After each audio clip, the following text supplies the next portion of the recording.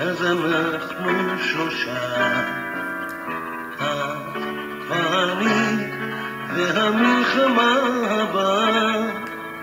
כשאנחנו ישנים, אז אנחנו שלושה, את ואני והמלחמה הבאה.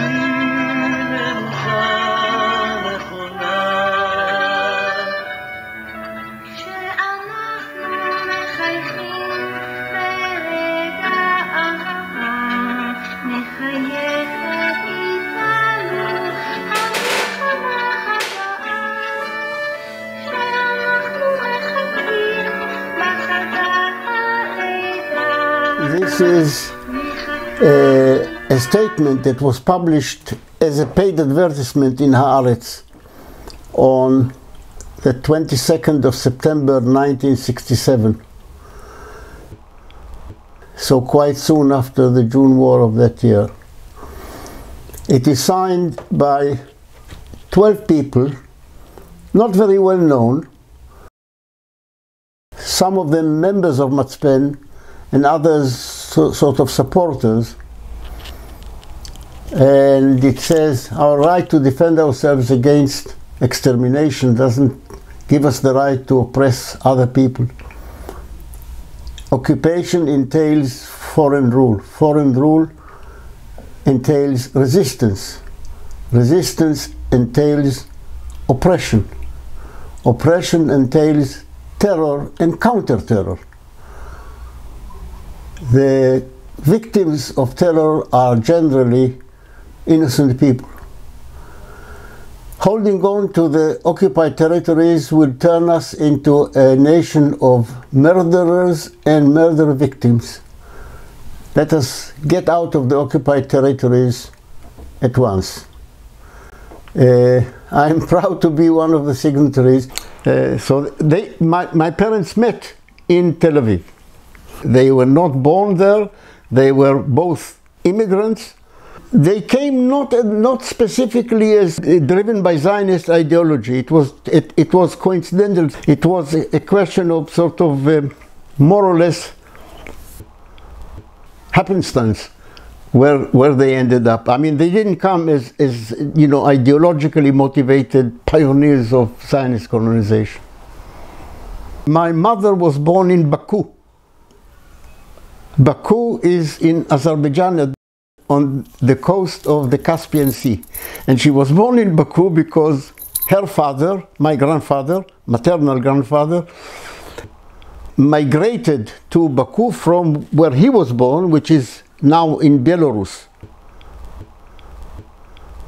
to Baku, and he was involved in the oil business in circa 1900. First few years of the 20th century, the last few years of the 19th century. Baku was the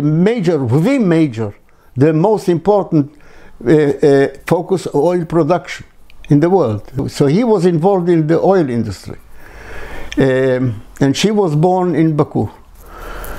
They migrated to Palestine after the revolution in the 1920s, when the Russian Revolution caught up with that part of the world. It took some time for the revolution to spread to the Caucasian, Trans-Caucasian areas of the Tsarist Empire, to what is now Georgia and Azerbaijan. So they went to Palestine. My father was born in the upper reaches of the Dnieper River, in what is Belarus, around the city of Mogilev. And he also migrated to Palestine. I didn't know it at the time as a kid. He died when I was 8. I remembered stories he told me that he was involved in some war. I found out later from family stories that he was involved in the civil war in Russia. He was in the Red Army. Although he came from a bourgeois background, my paternal grandfather died before my father left the Soviet Union and came to Palestine. I think he was a great admirer of Trotsky, the commander-in-chief of the Red Army. I think he probably heard him speak on one or two occasions, and people who were present on occasions where Trotsky made speeches. Apparently he was an incredible orator. All accounts of him say so. So I found out long after he had died. When he came to Palestine, he left Russia probably when people who were sort of followers of Trotsky were feeling the heat. He left and he came to Palestine. They were both of Jewish background. My father had nothing to do with religion. He was completely secular. He loved pork. My grandfather, of course, my maternal grandfather was a religious, conventionally religious, not a very fanatic one, but of course he kept all the kosher commandments. My mother, she often cooked for her parents, bringing dishes for them. She had to keep separate dishes for my father because he liked non-kosher food. So she couldn't mix. She had lots of different sets of pots and pans because my father did not want to stick to kosher food. It was nothing to do with religion. But my maternal grandfather, of course, was a different generation. But my uncles and aunts were not practicing Jews in the sense of religion. Tel Aviv, where I grew up, first of all, it was a purely Jewish city. It was a secular and fun to grow up in. I must say, growing up next to the sea, walking to the Mediterranean, importantly, although there were some restrictions during the Second World War as far as consumer products, it was a time of prosperity. Actually, my earliest memories are from the Second World War. My first definite memory is the day the Second World War broke out. And I was just 3.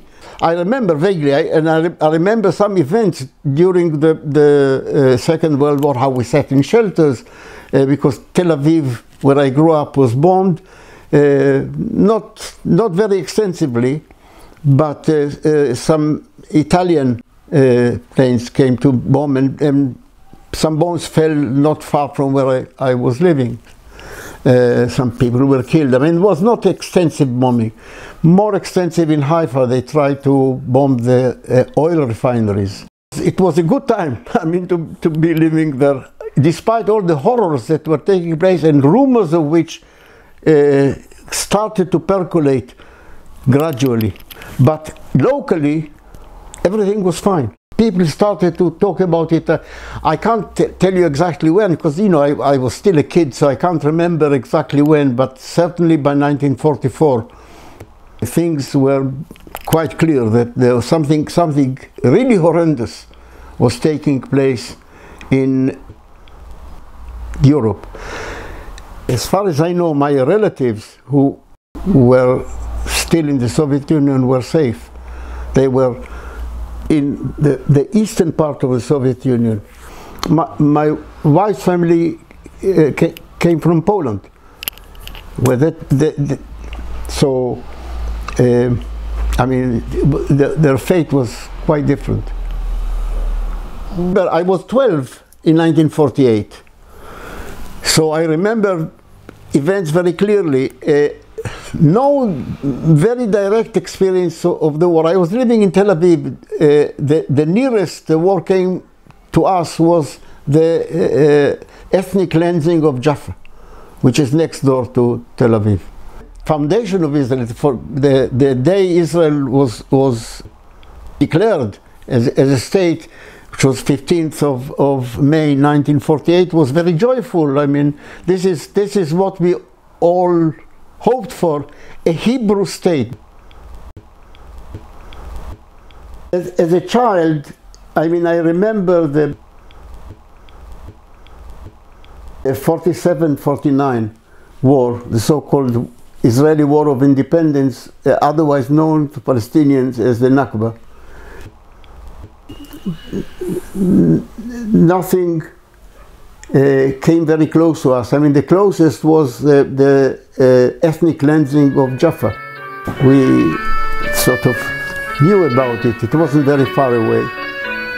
But I didn't realize what was going on. Of course, I mean, the idea was that, you know, it's a miraculous victory.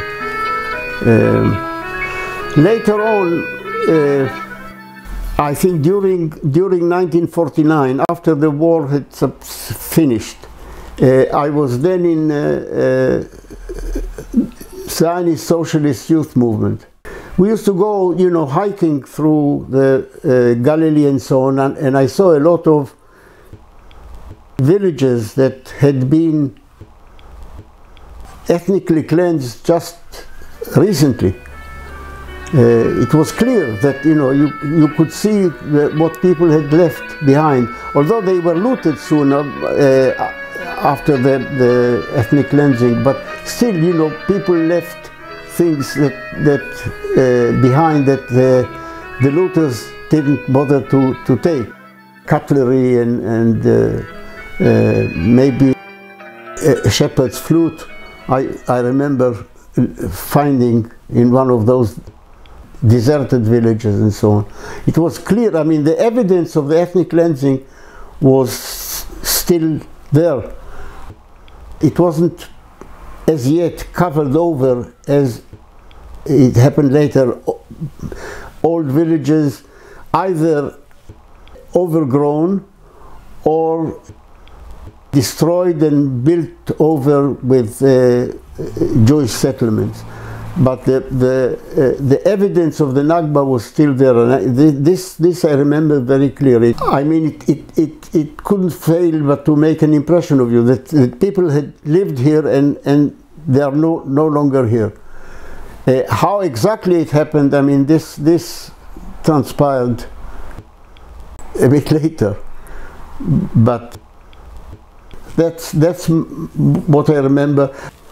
Tel Aviv itself was insulated. I mean, it was, as it is now, it's a bubble. But if you go to Tel Aviv now, you wouldn't get a feeling that you are living in a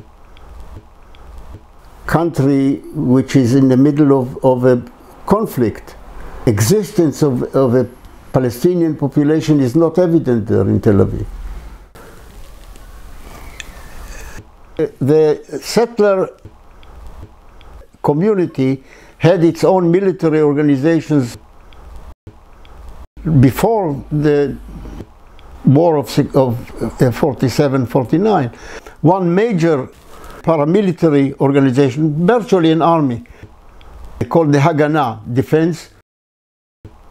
There were two other military organizations, one not very big, called the Irgun. Actually, Irgun Tzvai Leumi, national military organization, which was the precursor of the Likud party. And there was a small terrorist army, self-described terrorist group called the Fighters for the Liberation of Israel.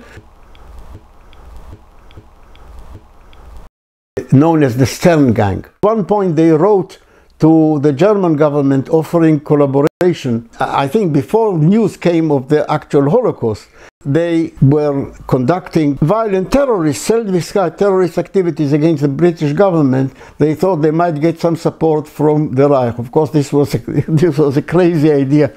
They didn't get anywhere with this, but they were prepared to take this road. The British government encouraged the creation of units of the settlers community and trained them to help in suppressing the Arab revolt.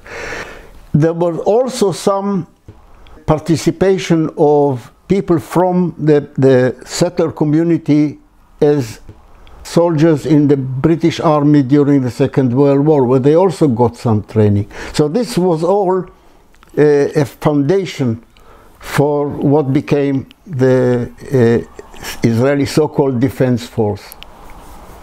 1947-49 war ended in an incomplete, as it were, victory of Israel.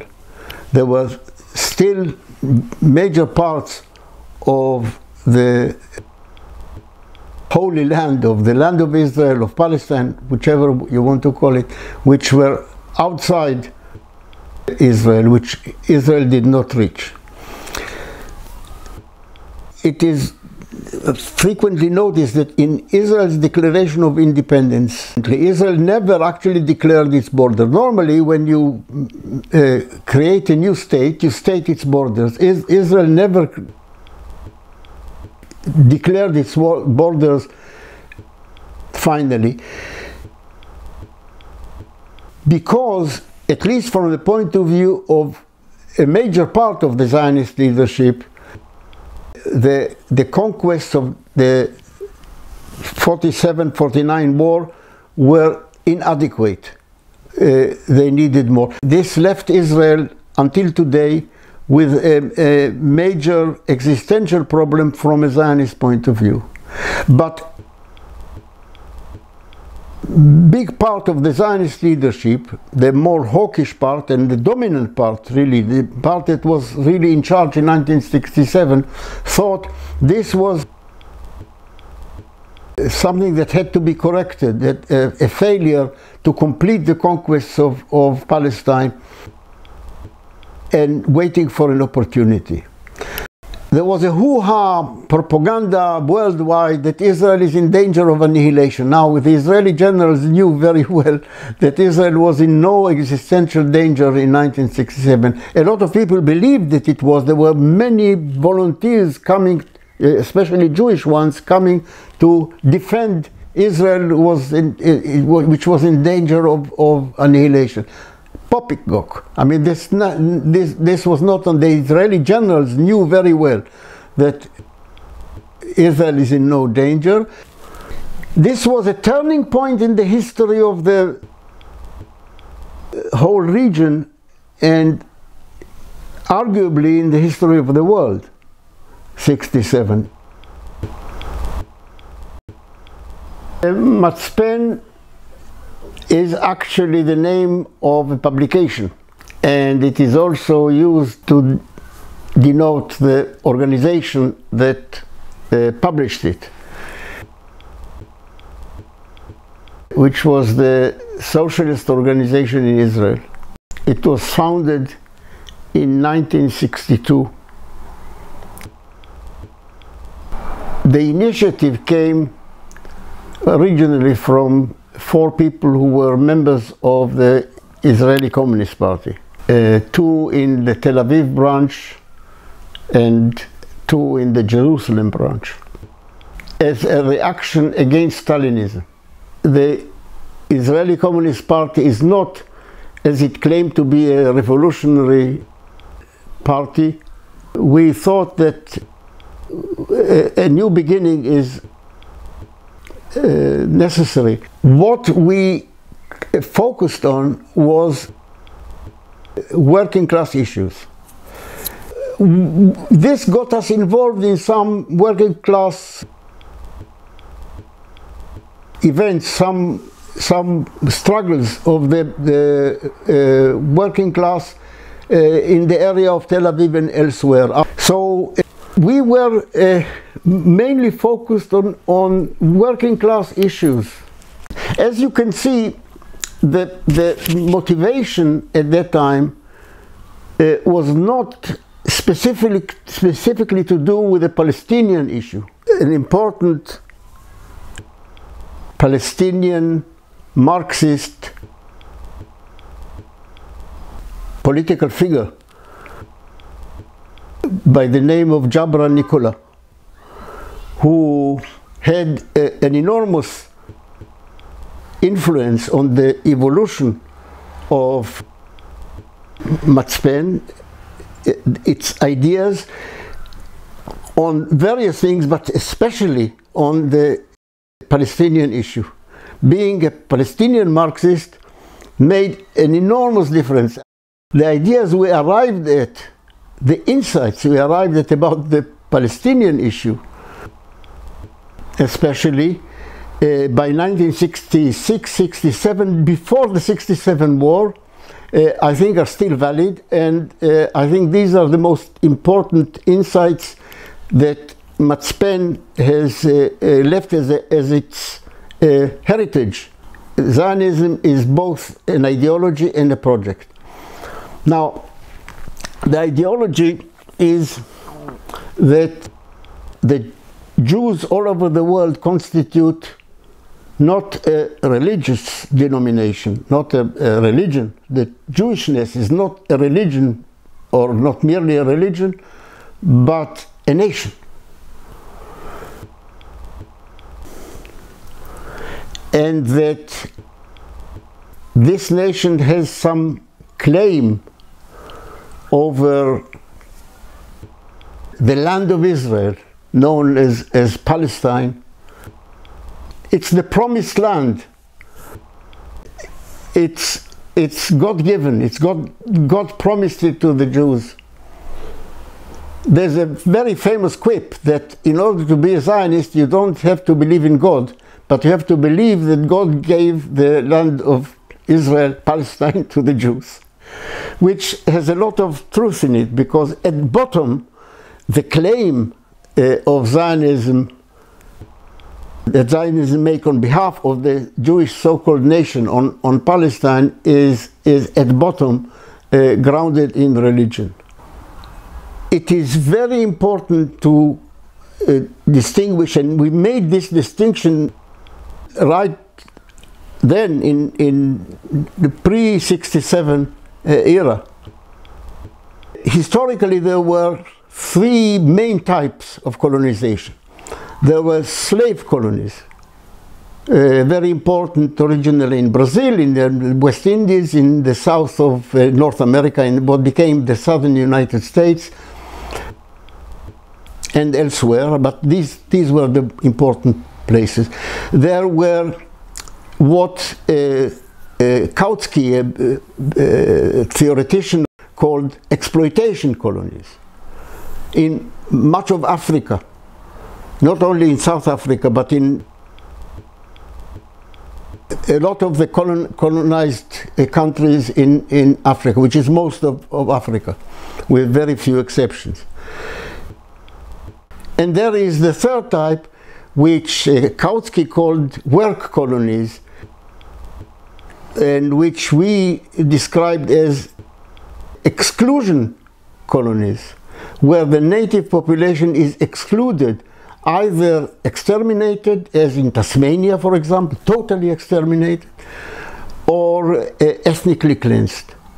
But we had very little echo, very little effect in the Israeli public. This changed abruptly after '67. We became a huge scandal in the Israeli political scene. Demonized. Was a huge hate campaign. I mean, it's unimaginable. It was a real pandemonium against us. because we came out against the occupation.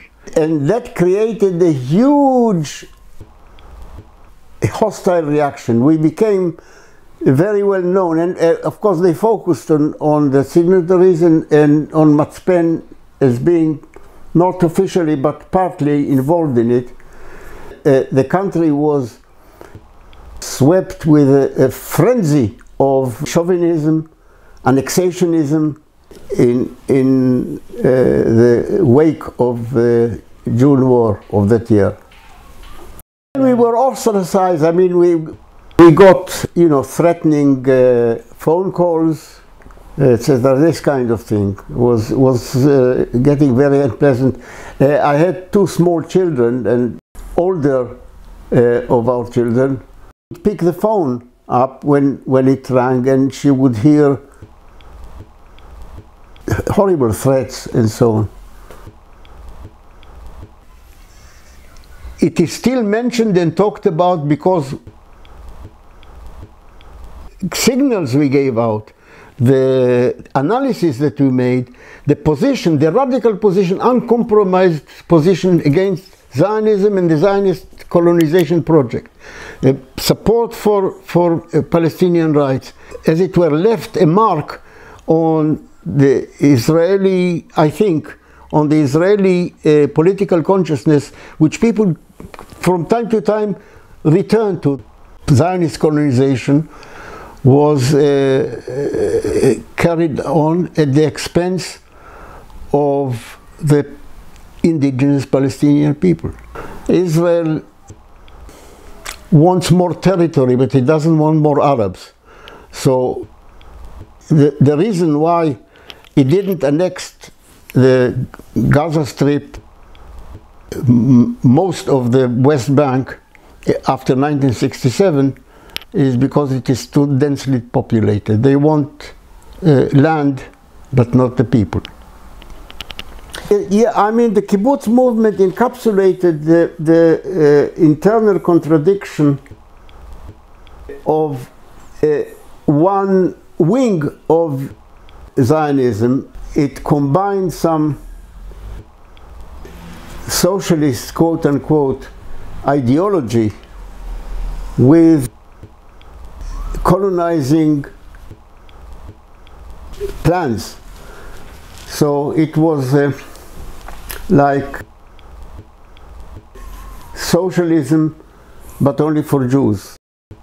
And the people who are leading Israel are not satisfied by what they have. They want the whole of the land of Israel. They want to annex the whole of it. They are waiting for an opportunity.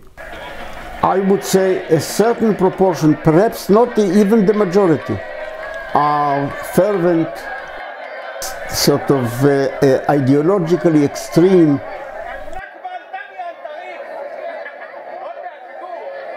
in behavior, criminal towards Palestinians, you know, actually taking the initiative to make the lives of Palestinian people in the West Bank as difficult as possible by burning their crops, uprooting their olive trees, damaging their property, otherwise their homes, their cars.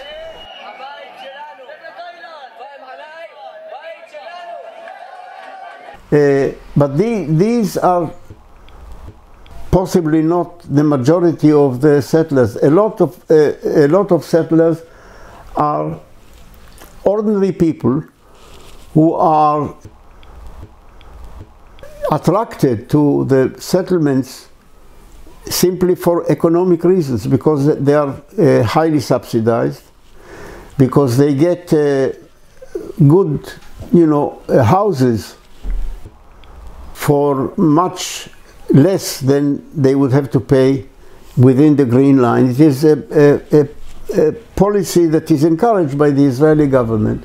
There is no real ground for great optimism.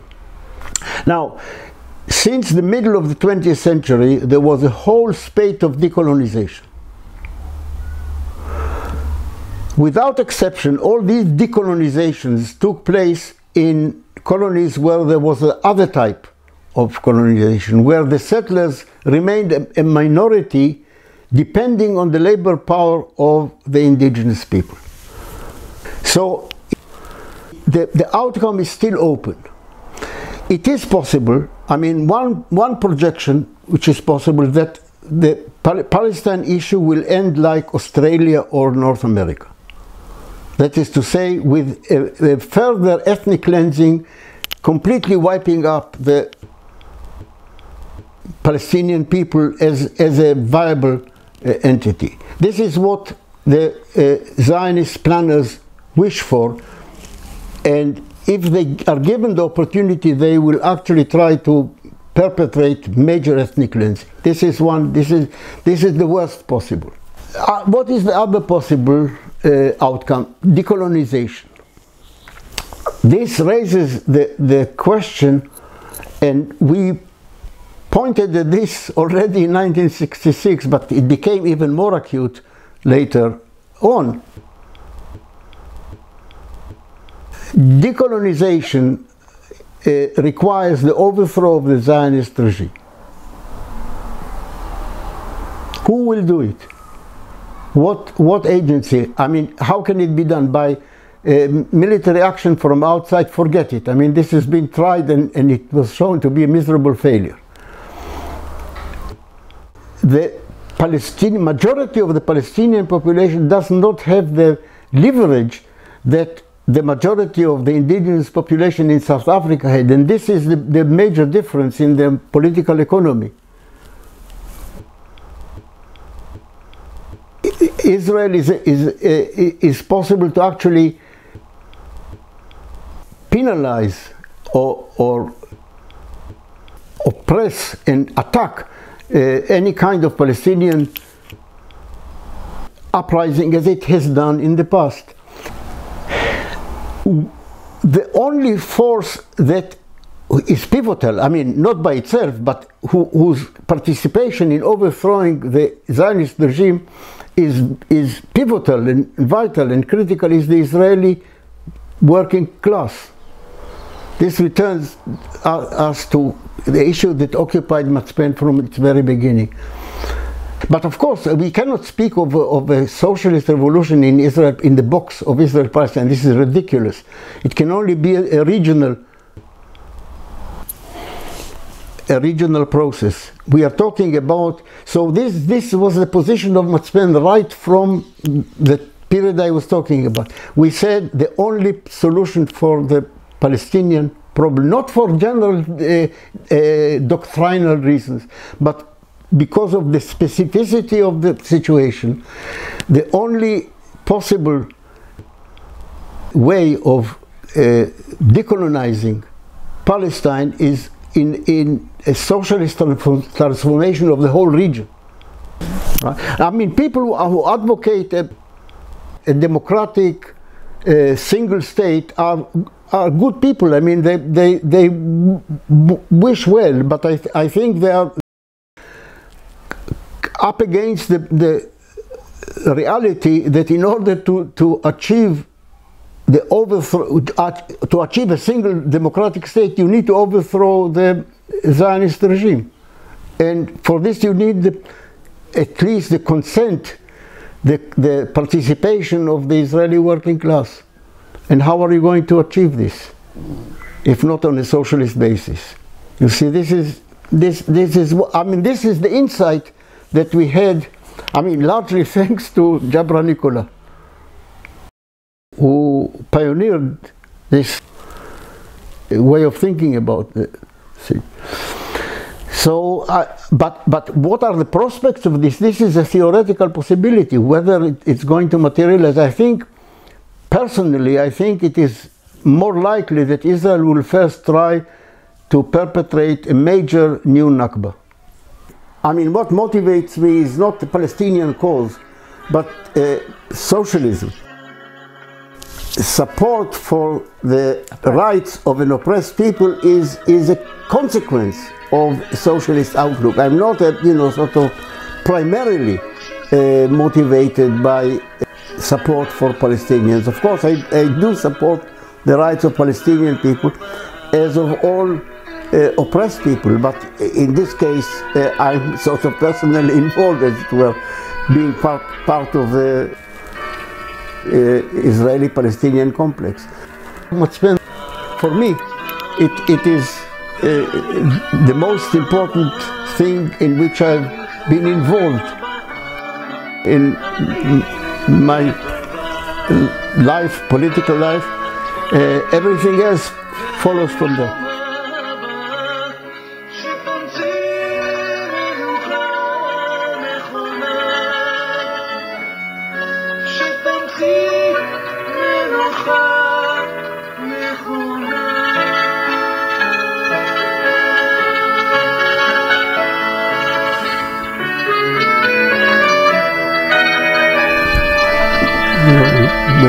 I'm waiting to be expelled. I don't want to. I just don't want to leave. Yeah. So, do you think they will expel you, or do you think they'll just go quiet for a couple of years? Well, in the end, I'm not going to go quiet.